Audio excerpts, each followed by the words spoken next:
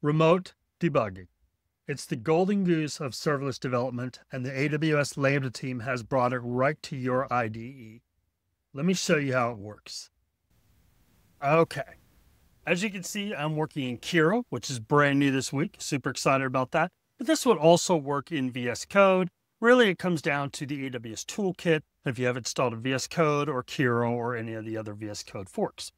All right, so let's take a look. We open up the AWS Toolkit, and you can see it lists under my Explorer. I've got all my regions here that have resources in it, including a Lambda function in US East Ohio called weather. And this was used in another one we built when we were showing how we go from console to IDE, which I'll link to that video below. All right, so I can see the play button here. That's invoke remotely.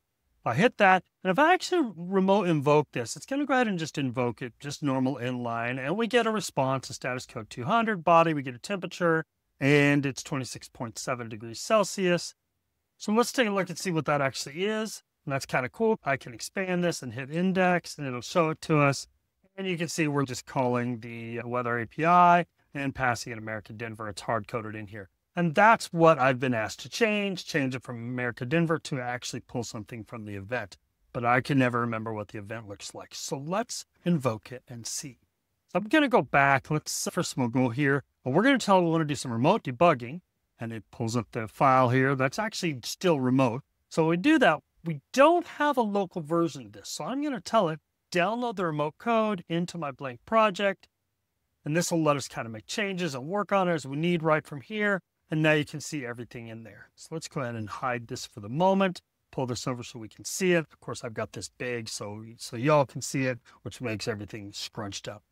So we've invoked it once. We saw how it happened. So let's go ahead and throw a breakpoint in here. So I'm just going to throw it here on the try so I can see what the event looks like. I've checked remote debugging. I've downloaded the file, and I'm going to pass it a new event. So I'm going to say remote saved events because I actually created an event in the cloud called Simple City. So I'm going to click that, and you can see here that now we're going to pass a location called America Phoenix, and let's go ahead and invoke that. Now, when I hit invoke, what it's doing is it's actually attaching a layer that handles the interaction with the Lambda function as well as some IoT stuff. And then it invokes the Lambda function, as you can see here. And it gives us our variables and our watch and our call stack and the things you're used to seeing there. And I can go in here into the local handler. If I look under event, I can see what the event looks like, spread that out a little bit, and it's America Phoenix. So that's what I want. We can do it. So let's go ahead and skip this. All right.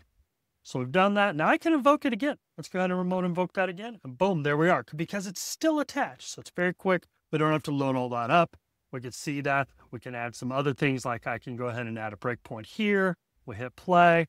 And now we see the weather data coming in here under the response, and here's your data and so on. But it's still doing the America Denver. So we're going to go ahead and change that. So let's complete out our invocation, and then we're going to unhook it from the debugger. All right, so the debug session is stopped. So now I'm going to go in here, and let's pull this back over. And we're going to change this to say event.location. Watch my spelling. Call out if you see something wrong.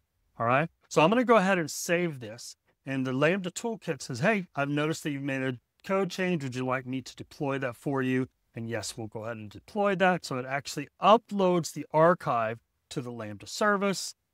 And then we'll be able to invoke this again. All right, so you can see here, we've uploaded the Lambda function. So let's go ahead and invoke again. And so we've got our breakpoints that are still there. So we can remote invoke. And it's going to reattach everything we need to make this happen, including the Lambda function layer and as well as the IoT. Let's look at our response. And I'm going to spread this out here. And we got a different latitude and longitude. Let's look at the weather. Okay. So it's actually showing that the current is 26.7, not terribly different. It's actually fairly close, but we have a different long and latitude. So it's actually hitting Phoenix instead. All right. So we can go ahead and play that out. We can unhook the debugger, and that's it. And there it is. That's how you remotely debug an AWS Lambda function using the AWS Toolkit inside of Kiro or VS Code. We hope you enjoy the feature. Let us know what you think. Keep watching.